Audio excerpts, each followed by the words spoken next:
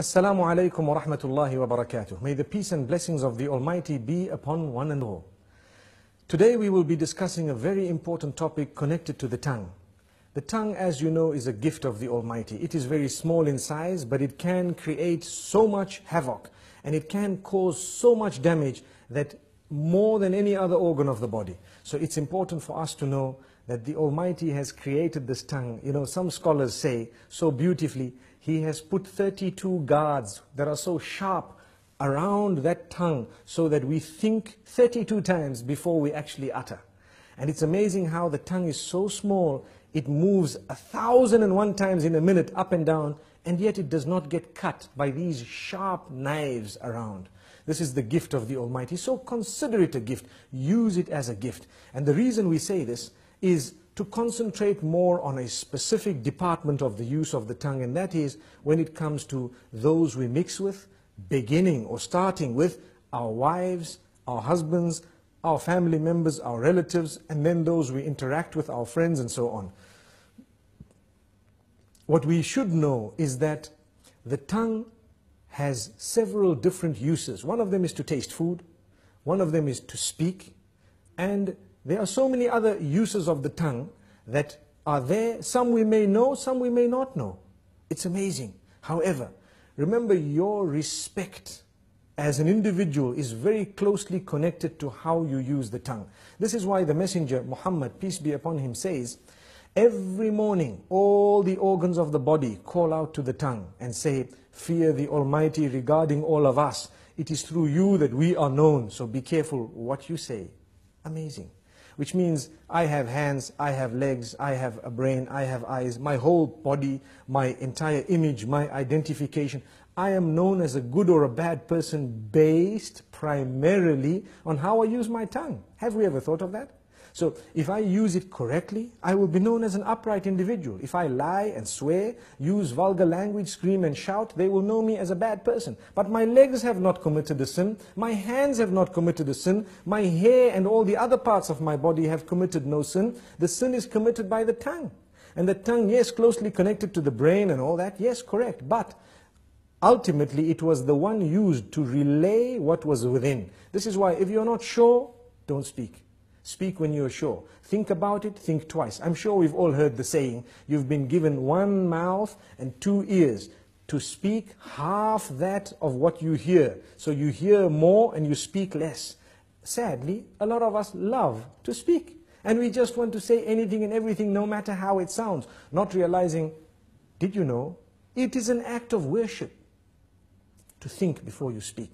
You're actually rewarded, an act of worship. The Almighty becomes pleased with us when we think before we speak.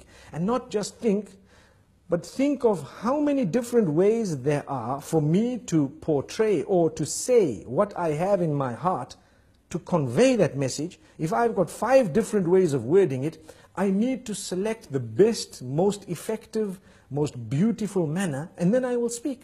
And if I speak using that best and most effective manner, I will automatically be able to please my Maker. And I will definitely cause or create lots of harmony and peace in my surroundings. So very importantly, let's use the tongue correctly. Number 1. Number 2 is not only the selection of words, the tone as well. Very closely connected to that. Some people scream and yell, they shout. Shouting will reduce your respect. The more you yell, the less people respect you. The next time you say something, nobody will want to listen to you because you're used to screaming. And this is the whole reason that we say, speak with a tone that is audible, but a respectable term, meaning respectful tone. You will find, and I'm sure we've all seen this, when someone has a habit of speaking with a calm tone and always relaxed, you will notice immediately that the minute they open their mouths, everyone is silent and listening. Whereas when you have another who's always yelling and screaming, everybody's yelling and screaming with them, no one knows whether they are serious or not serious. And imagine if you hear a person yell or scream who has never ever done that in his or her life. Automatically you would know that this is something very important because this person does not use this type of language or does not scream. Amazing. So this is the importance of the use of the tongue, how it gives the whole image of who we are just by its use. Sometimes a whole company can come crashing because of a CEO making one statement that is negative or bad. And there are examples of that in history, where we've seen this happening because of the abuse or misuse of the tongue. The same way, a man who has always been respected can lose all his integrity within a split statement because of how bad it was and how evil it was. So we need to be careful. You are known by your tongue. Let us be careful how we use this tongue. We'd like to give a few more examples. Within the home, it is an act of worship to say words, to create the words and to utter words that will bring about a smile on the faces of your children and family members, your spouse primarily.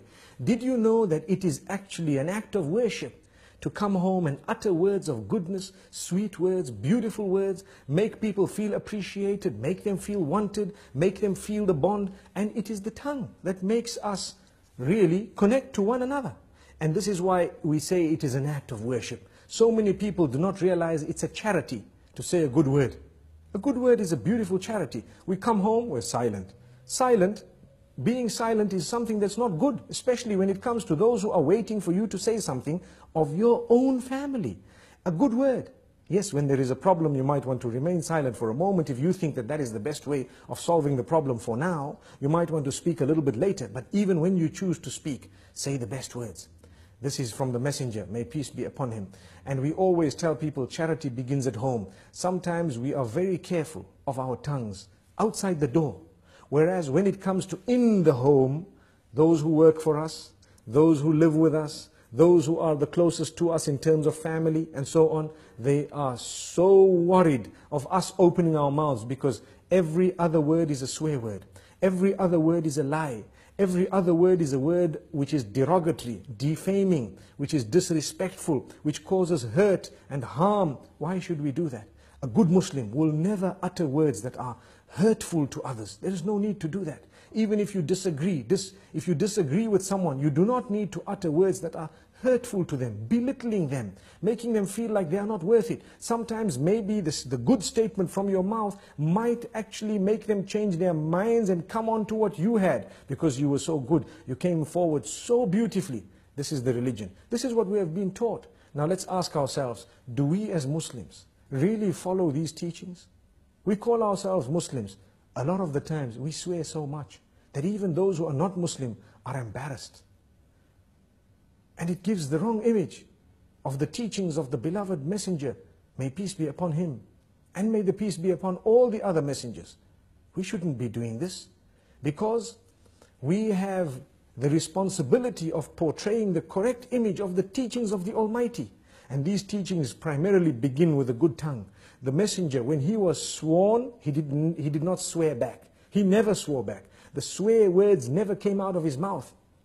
He says, a true believer is not he who is vulgar, is not he who speaks hurtful statements, is not he who lies, is not he who utters words that are hurtful to people, words that are incorrect, unjust.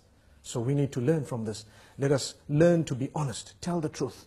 For indeed, to lie would be a burden on the shoulders, and it would be a very, very grave burden on the Day of Judgment.